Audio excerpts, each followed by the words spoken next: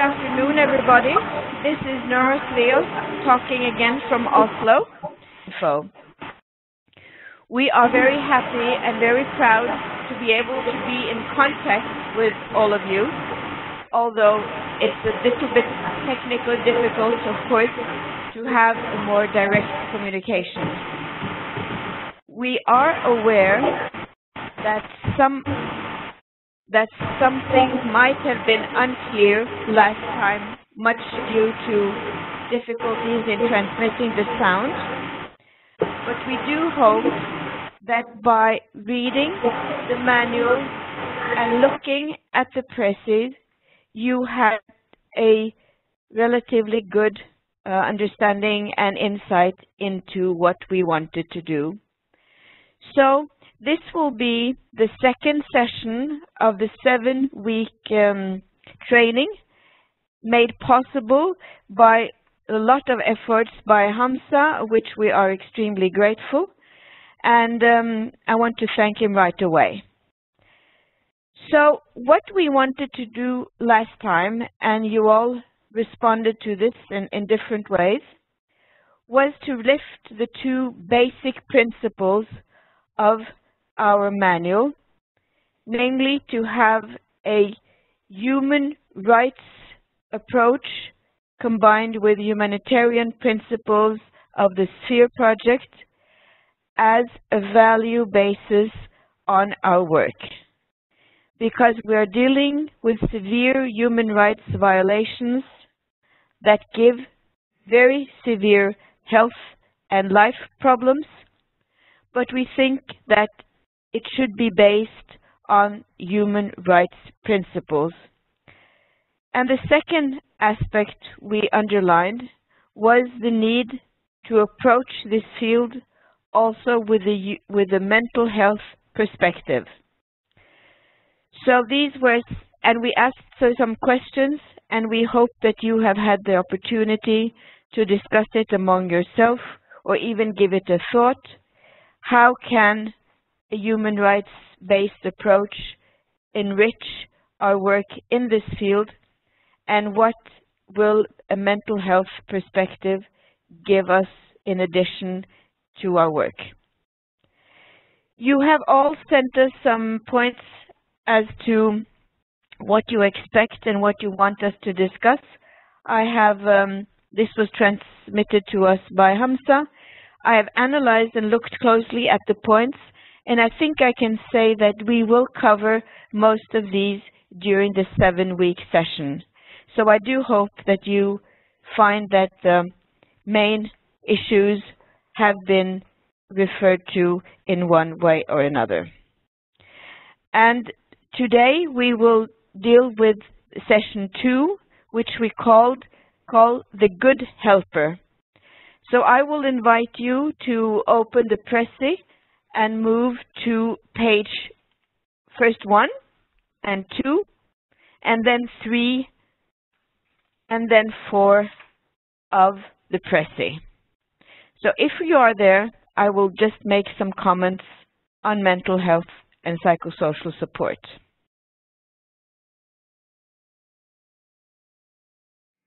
But I think before I do that, I will reiterate something I said last time, just to emphasize what we think is a possible value of the manual, namely that it can be read as a textbook about what is trauma and traumatic reactions. That is, reading the different chapters on the manual on trauma is a way of describing what is trauma and what are the reactions in an alternative textbook form. The manual can also be used as something that that gives you inspiration in your daily work with survivors. But we also hope, as a third major point, that the manual can be used as a training manual.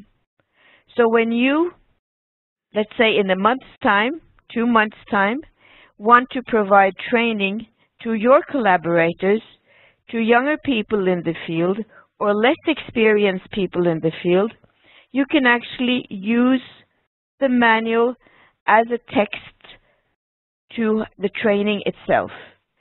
So exercises, instructions, and explanations are all in the manual. So we wanted just to clarify this because we know that we sometimes use the term helper, sometimes use the word trainer, but this is just to explain the reason why. So if we come back to Prezi number 4, we underline again the close relationship between mental health and psychosocial support in a context of gender-based violence. And as you see here, we define psychosocial support as the effort to strengthen a society and an individual's ability to meet the psychological and physiological stress of potentially traumatic event. This means that we think that it's in the community, it's important to be aware of ways of dealing with traumatic stress in those who are exposed.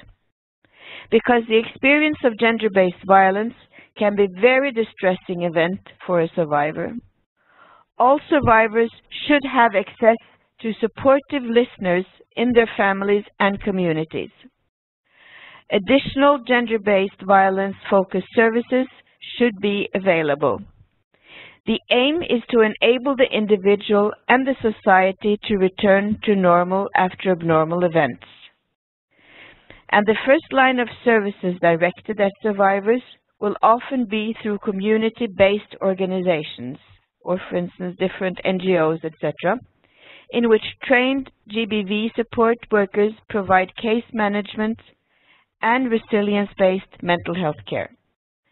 Some survivors may require more specialized mental health care from an expert experienced in addressing GBV-related mental health issues. This was also a question from some of you last time. How does one deal with referrals? This is important, but right now I think we will concentrate on the direct assistance that we give.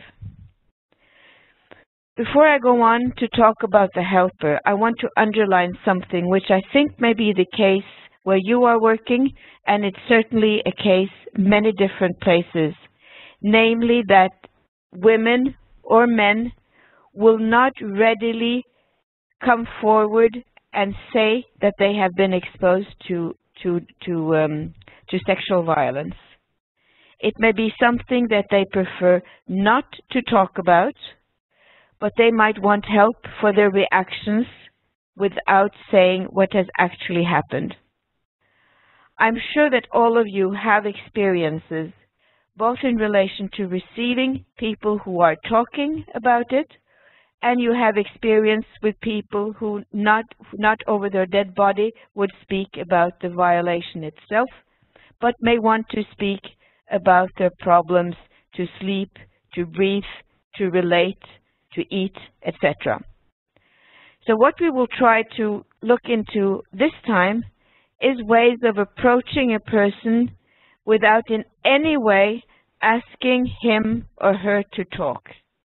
That is, using again the principles which are very well in tuned, principles of human rights and principle of trauma-based assistance, namely that you meet a person with very great respect, you give the person room, you do not at all push the person to speak, and you allow the person, him or herself, be in control. We will come back to all of these principles today.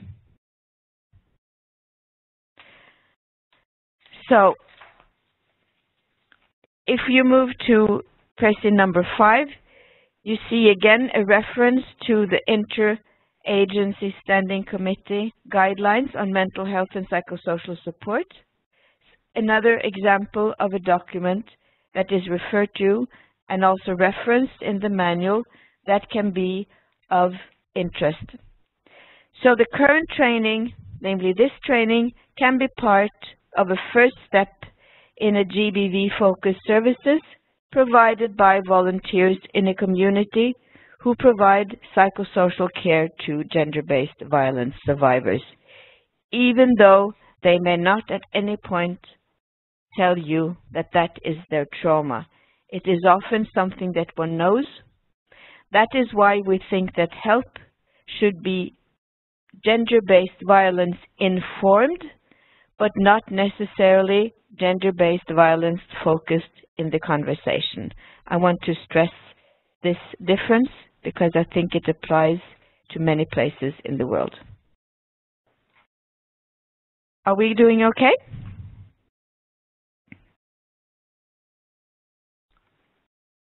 Are we okay? هل عندكم أي استفسار عن سؤال أو طروح ممكن تشاركوا؟ Fine. So I will now move to talking about the good helper. This is the term we use, and we will try to explain and to engage, first of all, you in the conversation about what is the qualities for a good helper in your community. We all know that we as helpers, that means those of us sitting here, it is Hamza where he is, and all of you sitting where you are all of you helpers engaged in work with people who have been exposed to severe human rights violations. We are often working in contexts that are very limited in the sense that we do not have a lot of care providers. We do not have necessarily any safe places to take people to. We may be working in situations full of limitations and problems. But the most important tool that you will have in this work is yourself.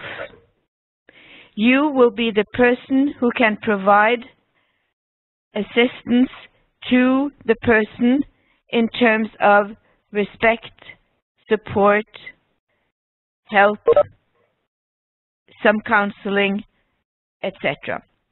And your way of helping him or her to understand that they are not crazy, they have not lost their mind, but they are suffering from severe human rights violations is something very, very valuable. So how we tune our own tool, how we develop our own approaches as helpers is tantamount in this context. So we would like to talk with you, but I think that the comments that you will be making will be on chat. But I would like to start asking all of you to write down, first of all, on your own piece of paper, 2 or 3 points that you think qualify a good helper in your community. What are the qualities that you will define as important in your community, in your working context of a good helper? What does she and he have to know and be aware of? Shall we do that? So a couple of minutes for all of you to reflect and write down. And then when you have done that, it would be fine if you could write it on the chat, and Kristin will tell me as the input comes in, and we will also take note of what you're sharing.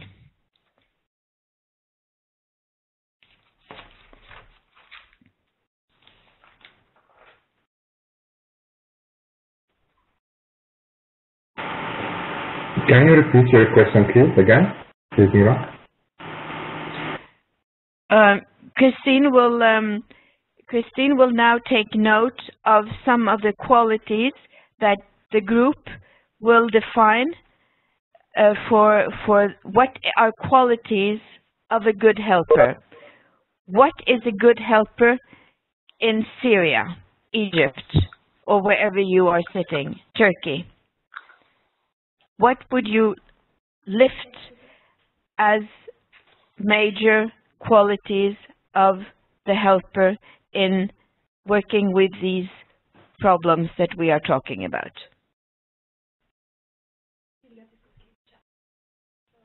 I'd like you to write to chat to Christine, because I'm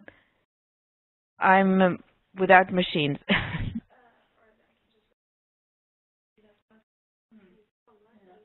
Yeah.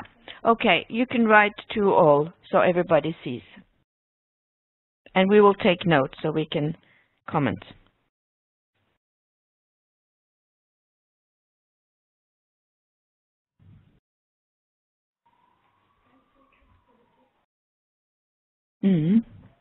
Skriver du ner det vart?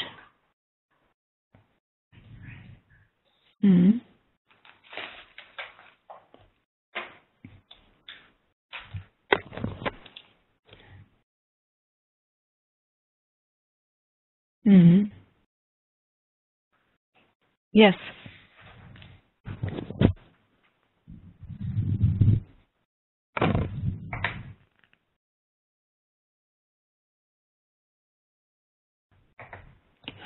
Yeah, I think we have some very valuable.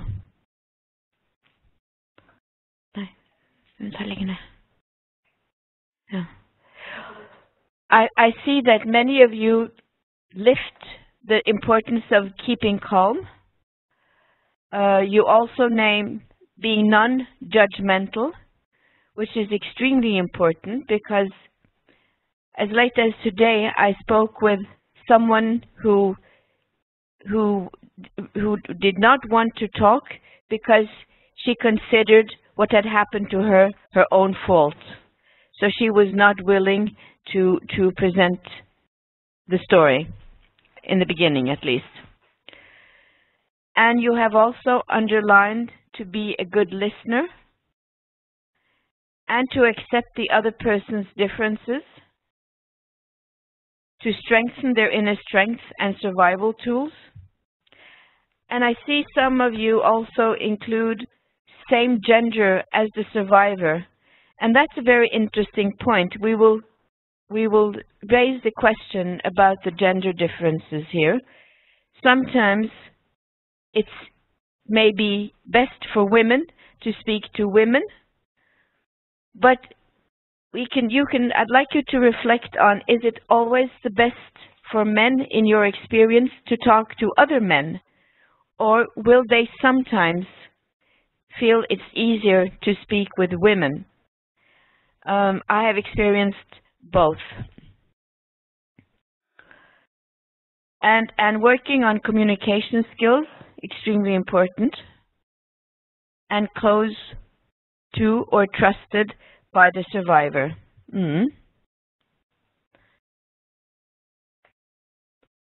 I think all of these are very good qualities. I will now I want to invite Kristin to share with you the picture on the next slide, and after we have done that, we will come back to some of your input. Yeah, we will give you some more minutes to write down.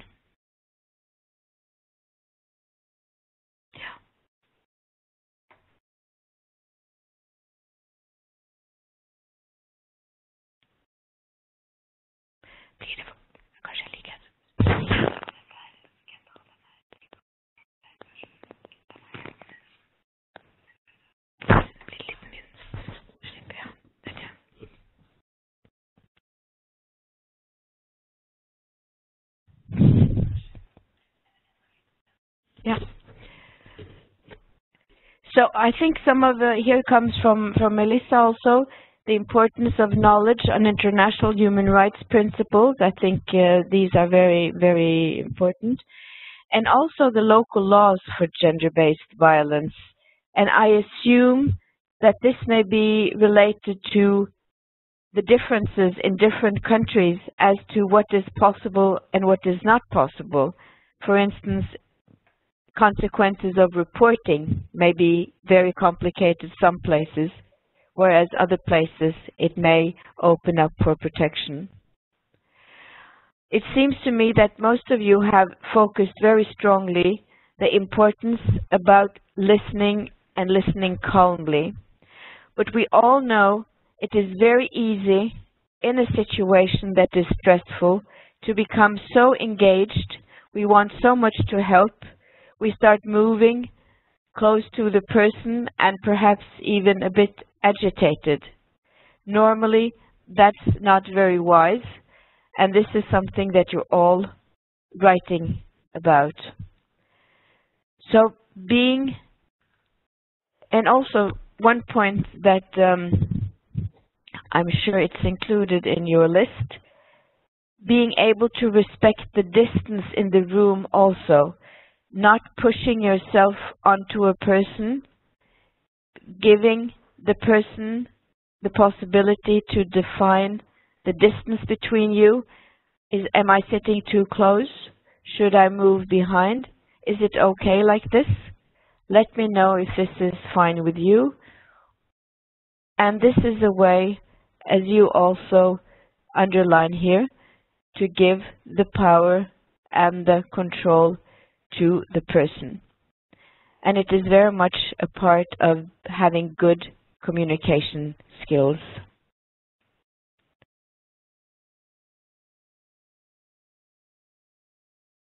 We have, just to illustrate some of these points, we have made a little video that you will be seeing afterwards.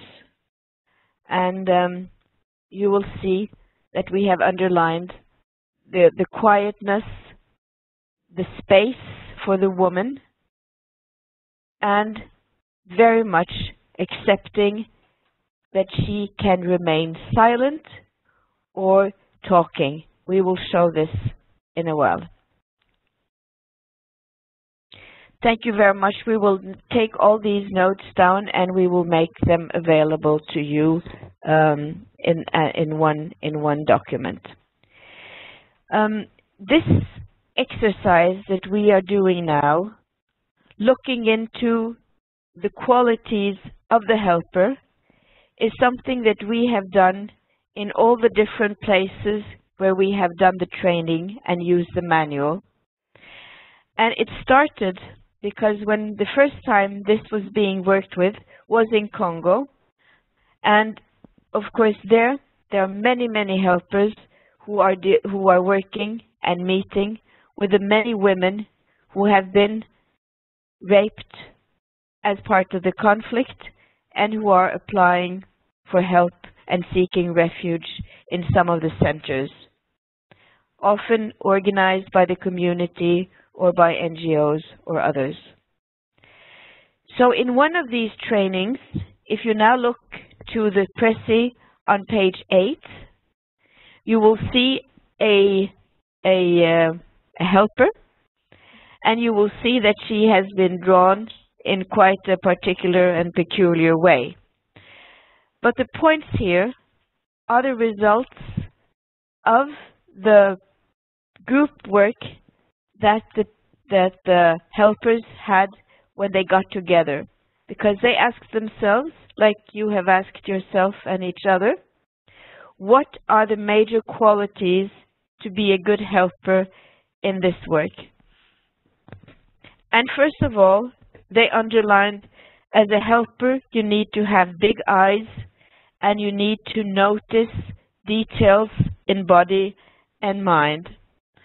This, of course, we can translate into being very attentive and aware of the person that you have in front of you. Being aware of the person being afraid, wanting to withdraw, and use your eyes and your listening skills to understand as much as possible. Also, the Congo helpers underlined that you need to have a small nose to protect you from bad smells. They oftentimes had to wander around in different areas where terrible things had happened, and there could easily be bad smells. So that was one of the things that the helpers mentioned. Also, you see in the drawing, it's a very tiny little mouth. And why? Because the helper shall not talk so much. The helper should not give lectures, as I'm doing now. The helper shall talk when it is appropriate, and let the survivor talk. So if you see the head of the helper, you can see the big ears, even huge ears they drew on the helper, to allow the helper to carefully listen and to collect information. So being a good listener, which some of you have also included in your list, you underlined being an active listener, and this is, of course, a great value, is a very good skill to have as a helper. And again, it's so easy to forget, it's so easy to become eager and talkative, and even a bit pushy. But here we mention, here the Congo women said, no, you must have huge ears to listen carefully and collect information about what you hear and what you see.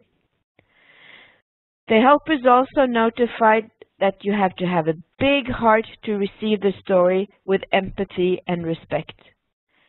And talking about the heart here is of course a metaphor for being able to communicate empathy, to be able to show respect and empathy to the person that we are sitting with.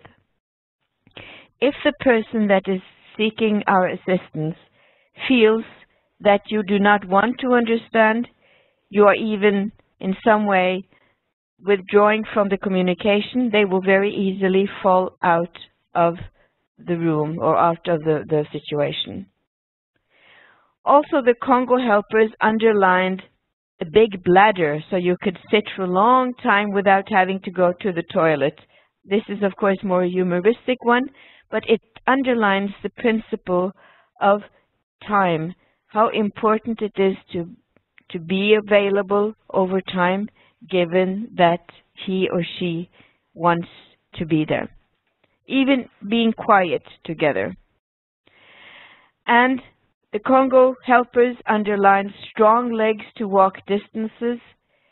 They often had to walk, even in the woods, over the mountains, out in the field, to rescue people who had been severely damaged in the war, and particularly women who had been raped and who were just left in the woods. So the helper must have the physical condition and the feet to be able to walk, which is also a metaphor for strength, of course, physical strength, to be able to deal with this. Also, they noted big feet that are solid in contact with the ground. That means that you're not up there in the skies.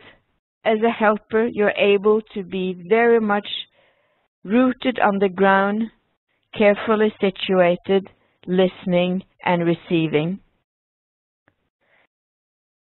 The Congo helpers underlined a big bag to put her pride and her prejudice, because even helpers may have some prejudice and perhaps pride, I don't know. And to put some of these bad thoughts in the bag and keep them in the bag was one of the suggestions by the helpers.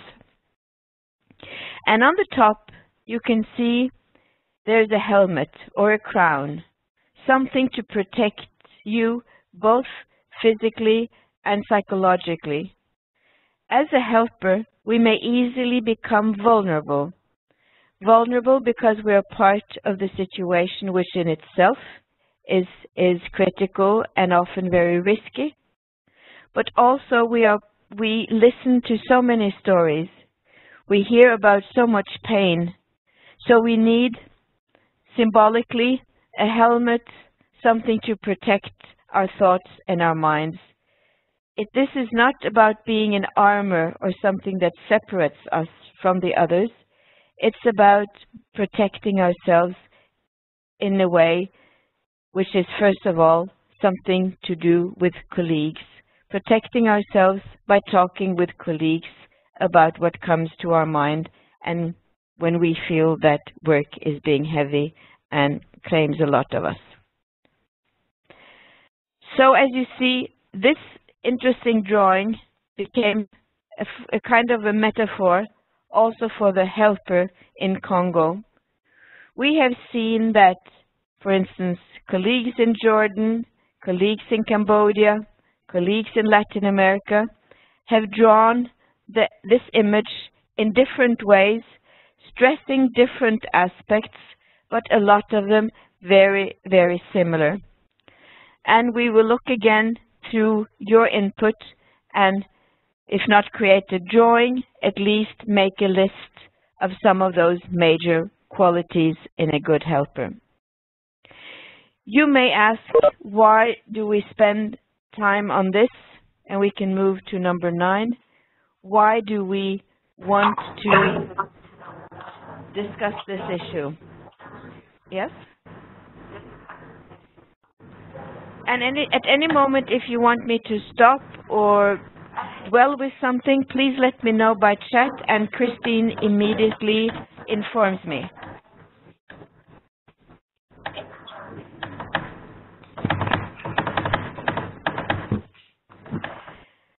The reason why we focus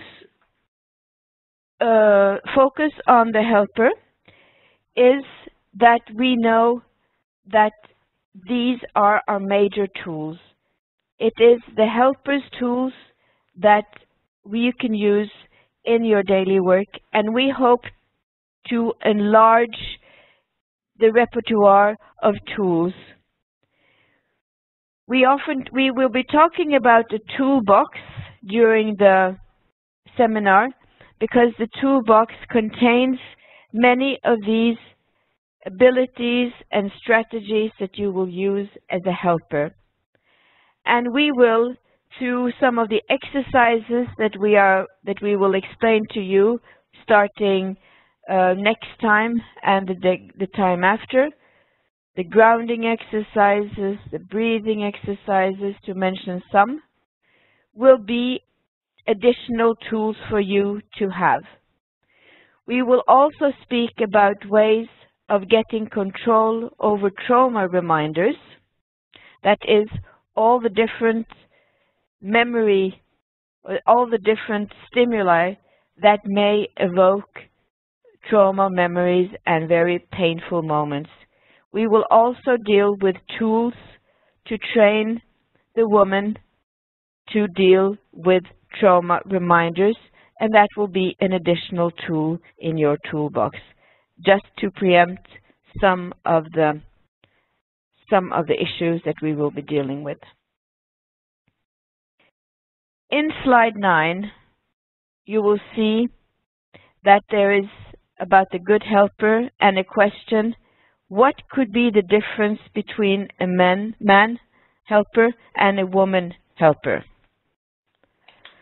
And some of you mentioned same gender helper is the best. Could you take a couple of minutes, all of you, just to think about this in relation to gender? Can we afford to decide on that? Is it always culturally the best appropriate approach? Is it something that we must look into as we meet the individual? If we ask the person, are you okay talking to me?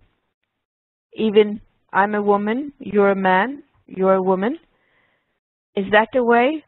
Or do you have any input or experiences as to how and why same gender client therapist or alternative or other qualities in men and women could come in as relevant here? I will stop now, and if you have some input, you can chat it, and we will, as last time, take note of it.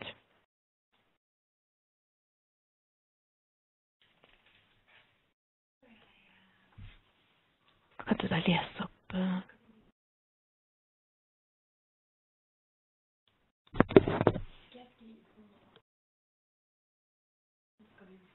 Ja.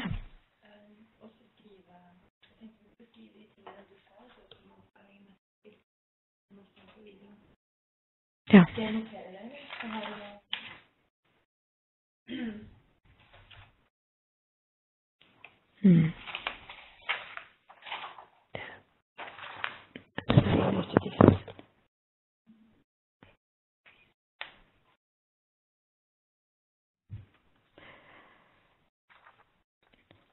So,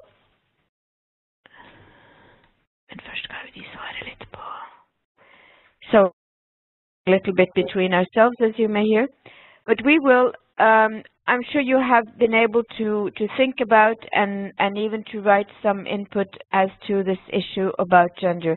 Oftentimes, we will not have the options, but of course, we may have as a principle that we will not choose a male helper to a raped woman unless she particularly wants to speak to a male. And sometimes we can be surprised. So if you have now given some reflection to this, we would like to move you on to the next point. You can pass by the page 10 now, and you can come to 11, where you see tools for you to use in your work with survivor. And as you see already, many of these comments have been made by you already. It's about listening, showing respect, and acknowledging painful reactions.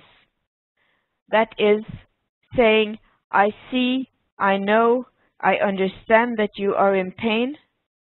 I respect you for the person you are, and I will not push you. The next point, communicate that you see her. See made in quotation marks, because we cannot see through the person in any way, and we're not supposed to analyze or to interpret. That's one of the worst things that we may do at this point. But we can communicate that we see the pain, that we understand her suffering, and that you can deal with her in a very direct way, him or her. We will underline creating a safe place for the survivor who is sitting with you. Even if you cannot control the circumstances in total, you can try to create a little safe room where the two of you are, and it's safe in an interpersonal way. It is safe because you are there to assist her or to try to assist her. You are there to create some quality situation with her that she feels safe in. And you have to stabilize yourself and indirectly also her with the here and now approach. This means you are dealing with what is happening in the room. Yes. No, this is a good question. We cannot understand her pain in the sense that we know how it is. I think what we should try to communicate is that we understand that she is in pain, and that we understand that she may want some help from us. I think to try to say that, oh, I know how it is for you, is creating distance. So I think the point you made there is a very, very good one. And some helpers are eager to say, oh yes, I understand because I've spoken to so many others, or yes, I understand because I've been there myself. We can never fully grasp the world of the other. What we can grasp is that they are struggling, that we can understand that they are struggling with their pain. So thank you very much for focusing on this. In the early parts of the conversations, it will be important to be very here and now, to be here in the room with the person, establishing communication. And we will show you a role play now in a moment. We will also, as I mentioned, focus with exercises that ground the person, The video you will be seeing now does not include the grounding exercises. The next ones that you see will, as well as the relaxation and energization with exercises and more psychoeducational approaches. These last three will be tools that we will be dealing with very soon. I would now like to invite you to see a little video that we made. It's not a perfect video of how things absolutely should be.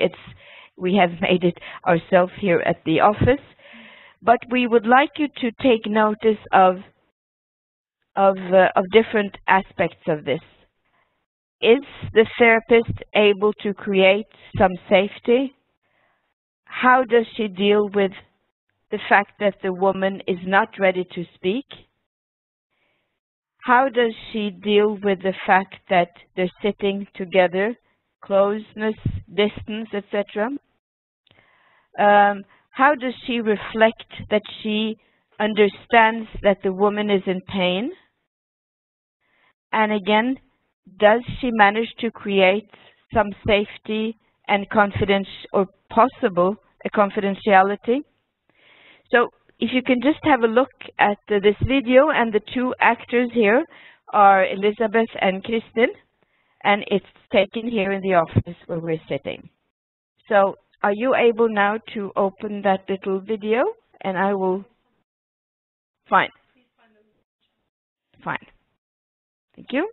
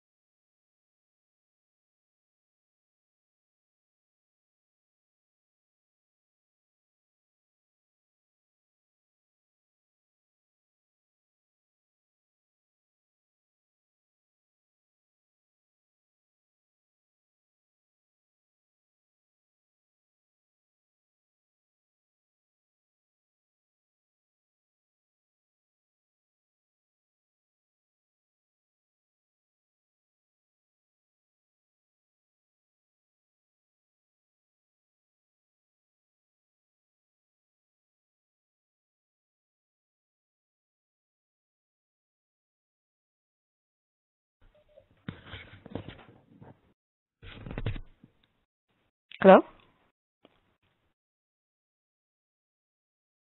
Hi, we can hear you very well. Yes, hello? Well, as you, this was just to have a background for a discussion on some of these points. Myself, I have commented that I would probably not be so clear to say, yes, I can help you, but I would probably say, I will try to help you. I will do as best as I can, but I'm very willing to help you if you want to receive my help. So that's one additional comment, perhaps, that many of you may have looked into as well. Did you have a chance to discuss some of these other bullet points that we raised as to pushy, distance, respect, allowing, breathing, room, creating, although limited, some sort of a safety? You can write things on the chat. If you move, for instance, to page 15, you will see discuss what you saw when you saw the video. Or if it's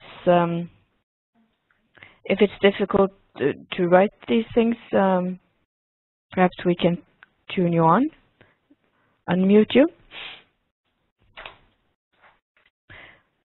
Because I think some of the main principles that we are looking into here, because we all know from being helpers that it's easy to be too much on the active helping side, and the person may be very frightened if you're too much practically demanding to be accepted. And here we have an interesting comment. Sometimes the survivor cannot reach you, and you have, as a helper, to reach them or at least be available near them, which is probably, as I understand it, that we oftentimes are moving around. I have myself walked around in dwellings or in even tents in different places and spoken to people as I meet them out there where they are. It's not always that we have an office or have a place to sit together, but regardless of where we are, it's a matter of creating a form of communication that respects the other, where we are not telling them to tell me immediately what has happened. If I shall help you, I must know everything. And finding the context or establishing the frame that makes it possible to create a dialogue.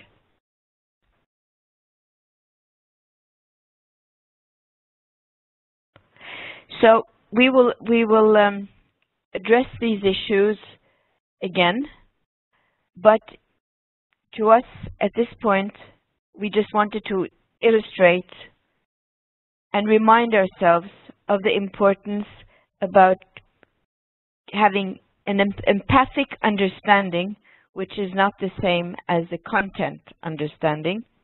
It's a matter of communicating empathy and being there in the room with the person, respecting his or her limits and his or her ways of telling you.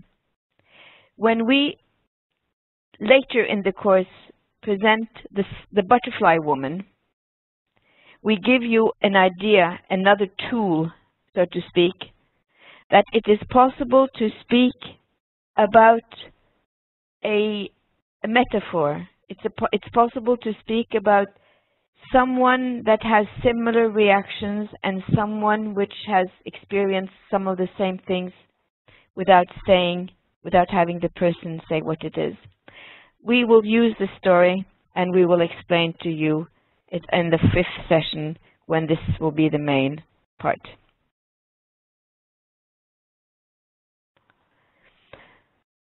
So if we have now established just some first round of tools as we talk about them, tools about being Yeah. Tools about listening, tools about creating space, tools about not pressing, not asking for what has happened, but presenting yourself as a possible receiver. We can move to the next part of this session, number 2, which is taking care of yourself as the helper. Is that okay with you now? Can we move to the next section of the session? As I mentioned some minutes ago, some of the techniques or the tools that we may use to help victims, such as stabilization exercises, sleeping advice, etc., can often be helpful to the helpers themselves. And helpers need to understand that it is important to recognize their own needs and reactions and understand what triggers and modifies them. Again, we're using here the same language as we are when we are talking about those we are helping, and we're using some of this knowledge on ourselves when we feel overwhelmed with feelings and reactions. And in this work, it's not an ambition or an objective to become John Wayne or somebody who is totally not receptive to stress and problems. If we are to be show empathy and be present with other persons, we are also vulnerable. We are vulnerable for stress and pressure, and we need to deal with it. We need not to close it in and hide it. These are not the things to be put in the bag. These are things to be shared with others. So, if we move to 19, we see the list of the warning signals that can occur after a prolonged period of time on a job, especially on stressful, problematic jobs or works. First of all, one often feels that one has the wounded ideals. One may, for instance, ask oneself, is this worth it? Is it this that I want to do? Are these the ideals that I once had? This may be a severe sign of stress. Also, to be cynical. Sometimes people may have some sense of humor on their work, and I think that is very healthy. The problem comes if you start to be cynical about what is around you in a way that affects your work. And the question we have to raise ourselves is, are we able to let our colleagues know if we react to they being cynical? Or do we accept that others are telling us that we are becoming cynical? Sometimes also one can feel unappreciated or betrayed by the organization one works with. And this may not necessarily be a sign of stress. It can be a source of stress because it may be true. It may be true that the organization is not supporting you, but it may also be that it is supporting you, but you interpret it as lack of support and lack of willingness to deal with what you're dealing with, which may again be a sign of stress, and definitely something not to be put in the bag, but to be shared with friends and colleagues. The loss of spirit, not having the energy, not having the engagement. You wake up in the morning and you just feel, I have to go because I have to go, but there's no energy. You may even start believing that you're not doing a good job, or that you don't even feel you want to do that job. Again, can we discuss it with somebody else? Can we say to somebody, I may need a timeout? Or somebody can say to you, you may need a timeout, or do something to work on your own loss of spirit. Sometimes people get grandiose beliefs about their own importance. This may sound a bit strange, But sometimes people get very, very, very important, more important in a way which is not so very sound. It's I have to be there because I'm the only one here that is able to do this. I cannot be away for a second. I cannot afford myself to sleep. I cannot spend time on eating. I have to be there because my role is so important. Of course, we're all important in our work, but we also need to know that there are limitations to everything, including this. Sometimes helpers tend to be careless. They start taking chances. They start performing reckless behavior.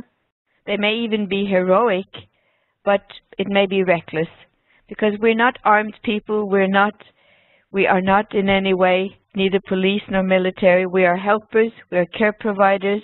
We are very much within the humanitarian frame of the work. We are not. Our job is to keep to these principles. And it is also a sign that one can start neglecting one's own safety and physical needs, as I mentioned earlier, for other reasons, not needing breaks, not needing sleep, etc. And neglecting one's own safety, for instance, reckless driving, or any form of activity that may put both yourself and another in danger, may very often be signs of stress.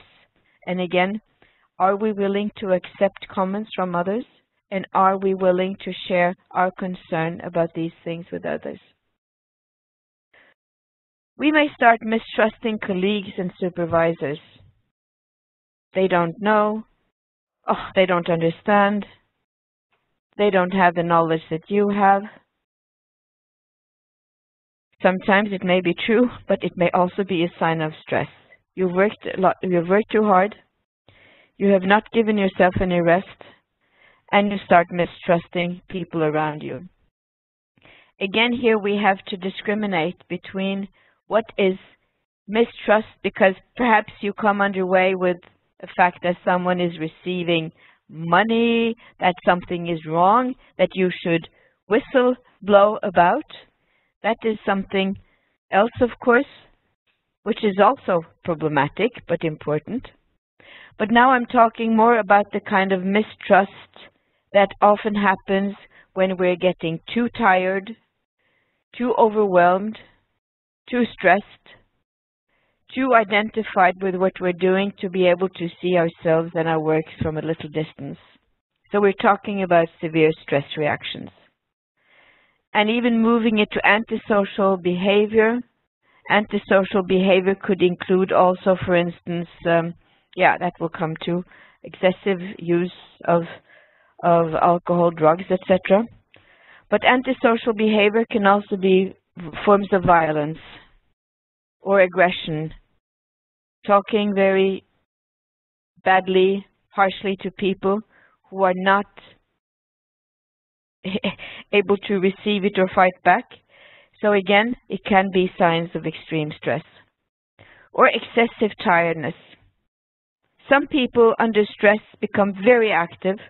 Other people under stress become very tired. And you probably know from yourself where you belong. Sometimes we can change also over the years. Inability to concentrate. You will remember from the knowledge about trauma, and we will also discuss trauma in the victims or survivors later on. Being unable to concentrate, being unable to be here and now, being unable to deal with one thing at a time is often a sign of post-traumatic stress. And in some ways we can develop vicarious post-traumatic stress.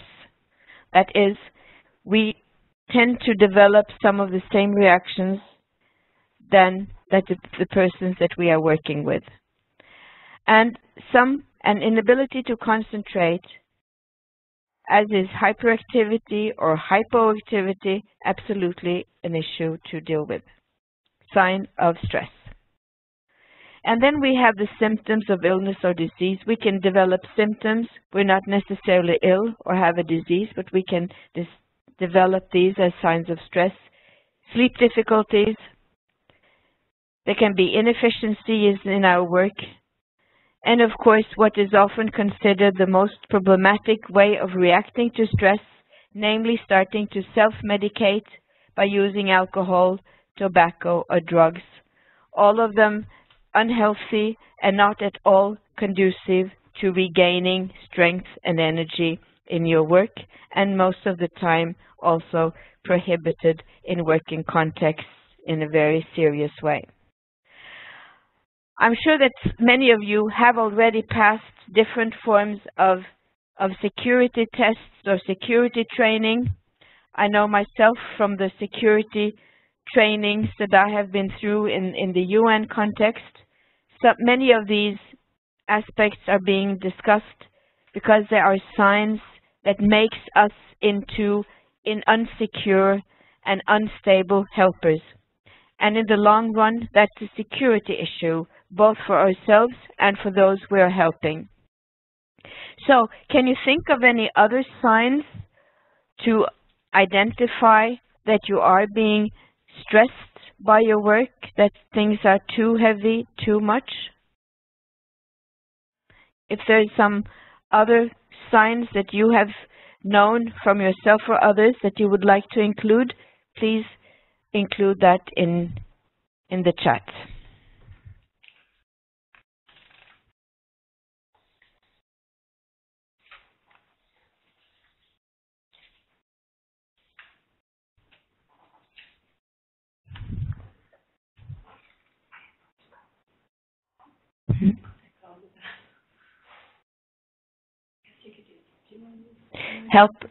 Helper fatigue or helper. I mean, they're different terms for these different things. I think what we've been talking about now is very much a helper fatigue. We can also, when we're talking about traumatic persons and work with trauma victims, which we all are doing, we can also call it this secondary or vicarious traumatization. And also, it might be loss of spirit, normalization of the abnormal circumstances. Yes, because none of these reactions are abnormal. They are normal stress reactions, so to speak. But when they come to a certain point, we know that stress reactions over time may be harmful. And it's not abnormal to react to abnormal situations. On the contrary, that is what we're telling the survivors.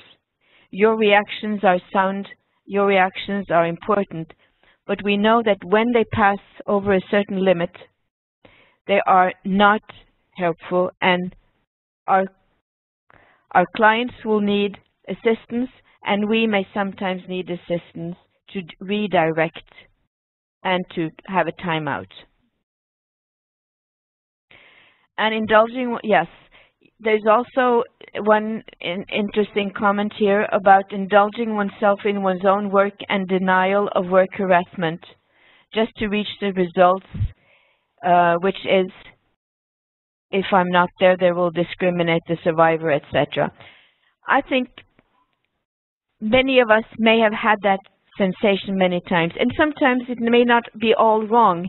We may perhaps be one of the people who are protecting the children, the survivors, etc., and we don't have as strong confidentiality in others, but it may also be it may also create a very problematic working condition. So in such cases, I would try to discuss this with my colleagues. How can we ensure that the services that are given, the care that is given, the protection that is given remains stable even across the working shifts? Which means that it doesn't mean that protection is off because I am off. So these are absolutely something that are extremely difficult to talk about, may be extremely difficult to talk about, but very important to talk about. So some will call it burnout, some will call it helper fatigue, some will call it vicarious traumatization. But when we say vicarious traumatization, that is even further, because this is not only fatigue and irritation and concentration and lack of spirit. People may start having nightmares, a kind of reaction which are very similar to the ones that we're working with. And I'm sure that some of you have experienced nightmares in relation to what you've worked. But if it becomes something more constant, that you feel that you are triggered every day by what you're working with, again, it's high time to get some help oneself. I tend to write. There's a question here about taking notes when the survivor talks. And I usually myself tend to take notes, but I explain. I have a little piece of paper. I show the person the kind of paper or book it is, and that I'll write just some notes for my own memory, and that these are stored safely without any names, unless I'm sitting with medical records and have all the equipment. I usually do that even in situations where I don't have a table. I hold my little notebook to write some notes. But again, if we feel that this is disturbing for our contact with the person, or the person feels disturbed by this, I will try to stick to my memory. So, if we come back to some of the stressful reactions which are absolutely to be expected when we are dealing with difficult things, we have on the Prezi on number 20, there are some suggestions as to what we can do, such as acknowledge that your reactions are normal and unavoidable, that you understand that yes, this is part of the game, but I must know when it comes and how to deal with them. Also consciously to try to relax. Some people are not so good in relaxing, but they may do other things than working. Talk to someone with whom you feel at ease, very important. And we have understood by own experience and also by communicating with others working in different agencies, that the room for dealing with these reactions in the different agencies, in the different organization, is very, very varied. It's not obvious that people are taken care of or that there is room in the organization to deal with these things. So express your feelings, for instance, in ways other than talking. Draw, paint, play music. Some of us may not have people around with whom we can talk. Are there other ways of expressing feelings? Can we take up drawing even if we haven't done it before? Can we do some painting, big sheets of paintings with lots of color? Or even only black if that's our temper? Play music, exercise, do something which breaks the rhythm. And when we think of trauma therapy, breaking some of the trauma rhythm is perhaps some of the basic points also in trauma therapy that we do with others. Listen to what people close to you say and think about the event. You may want others to say, but didn't you react very harshly here? Why did you start crying? How can we understand what happened to you? That is provided you have colleagues who are willing to help you by communicating to you about their own reactions. Take care of yourself, of course, sounds a bit without any content at all. What is taking care of yourself? But again, this is something that we can reflect upon ourselves and we can speak to others. And lastly, which I hope is something that you will take out of this seminar, it is having grounding exercises, which are a lot of examples in our manual, and we will also do this together with you. But grounding exercises is really just getting back to the ground and to the chair.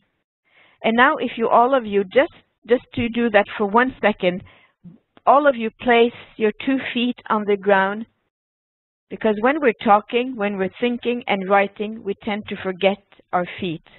But if you now just for a moment can feel the weight of your feet toward the ground, it may give you one moment of relaxation or even some feeling of comfort. And in work with people who are full of anxiety, who are full of tension, and I'm thinking now of the survivors primarily, but not necessarily, doing grounding exercise of this very simple kind and some of the others that we will talk about along the line may be of great value. And we tend to forget our feet. We tend to forget to ground ourselves in the ground. And it has an amazing effect if we feel anxious. If we feel the heart is pounding, our breath is going on the top, we feel extremely stressed, feeling or regaining contact with our feet on the ground may be just a very good thing to do. So, if we were in the same room and if we had lots of time, we would want, of course, to have you think about and even write things that make you feel that you relax. This is always good for us to have a list. What is it again that can make me relax? I mentioned now one easy grounding technique, but there may be other ways. And I'm quite sure that all of us in this room and in your rooms have, or at least should have, some lists of what is good for us to do when we need to take a time out. It does not mean necessarily that we can leave far away or do something very different. It's about creating a time out in the context in which we're working by doing things that may give us some relaxation. And also, it is a good exercise to think, how do I know by myself that I've had too much stress, too much worries? Do you wait till your husband or wife says, you are so stressed, I cannot even have dinner with you? Then it has gone too far. Or if your children say to you, where are you, Dad? Where are you, Mother? You seem to be far away in your thoughts. Then it's also a sign that we are somewhere we should not be, at least when we're with our family. So, as this will be, it's exactly 6:30 now. We have gone through many things.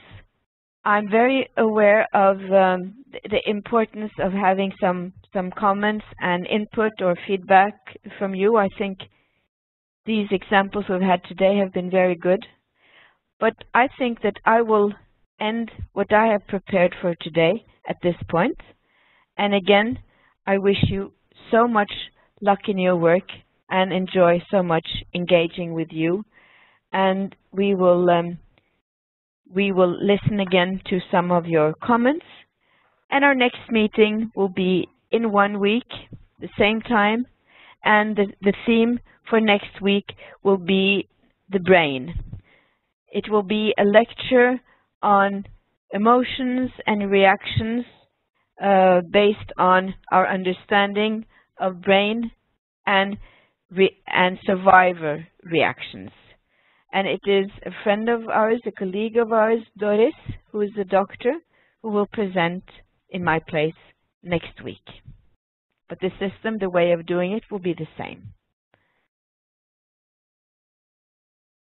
So, questions, comments?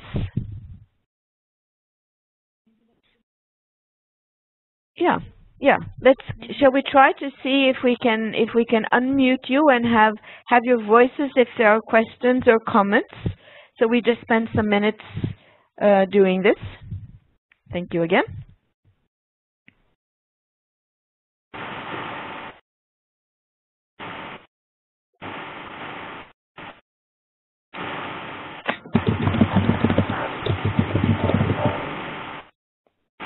I will open your mic if you have any questions, suggestions, comments, so you can share it with us. Muhammad, Melissa.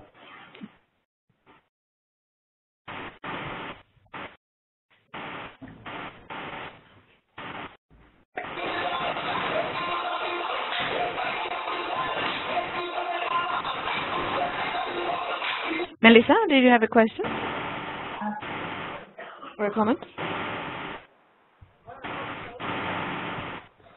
Thank you very much.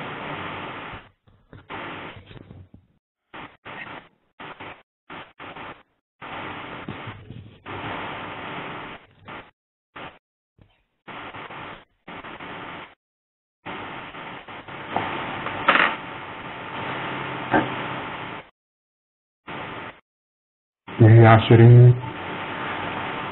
Hussaina, if you have any question or comments, you are most welcome. Okay, thank you, Melissa. Thank you very much. I enjoyed knowing you there.